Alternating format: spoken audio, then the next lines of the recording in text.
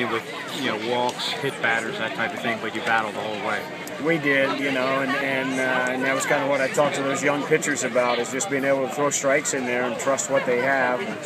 We didn't do a very good job of it early, but certainly Polka late. I thought Jonathan Roberts came in and got a big out for us, but then Zane kind of, held the fort there for 3 innings, and then obviously got a big hit. But, we just keep battling, and, we needed to today, and we beat a very, very good team. I mean, they're on top of our league for a reason, so to win this series was big for us. At what point in the final base hit did you make up your mind that you were going to send him? But you have 0 outs and you had Polka coming up. I knew I probably shouldn't have, but I knew he's my fastest guy, and I'm like, if they make a great throw here, they make a great throw, and they almost did. Did you think of bunting at all? McCullough was kind of wild, but the Holtvis guy was more of a control pitcher. I didn't want to bunt because I felt like if I had Zane bunt and gave him an out, they'd walk Polka, and I wanted one of those 2 guys with a chance to win the game for us.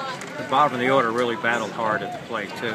They did, you put Mitch Ernest in there, and he gets a hit and almost got a hit to win the game.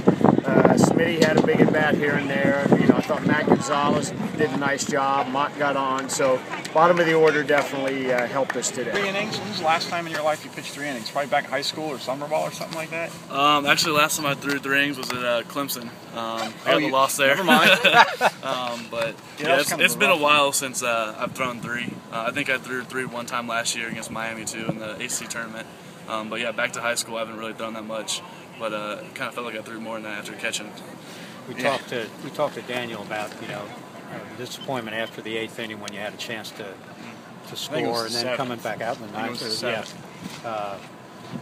You guys just seemed to be up the whole game, knowing you had a chance to come back. Yeah, I think so. I mean, there's a different atmosphere in the dugout.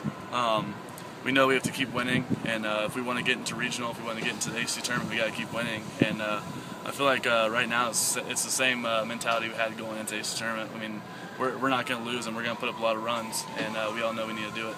Well, this looks like a team that's all of a sudden doing whatever it needs to do to win. I mean, I don't think very often when the pitching is giving up 8 or 9 walks, hitting 4 batters, anybody's going to say, well, the formula here is for Polka and Zane Evans to throw 4 shutout innings to close this one out as we rally. That's not your standard formula, but it's a sign that you guys are doing what you need to do. Yeah, I mean, that's what you got to do. We got to get guys in there who can throw strikes, and I mean, Polka's came in every time and he's been throwing strikes, and I think whatever needs to be done, we're finding a way to do it, and that's great. That's what we need out of our team right now. What did you know about the pitcher you were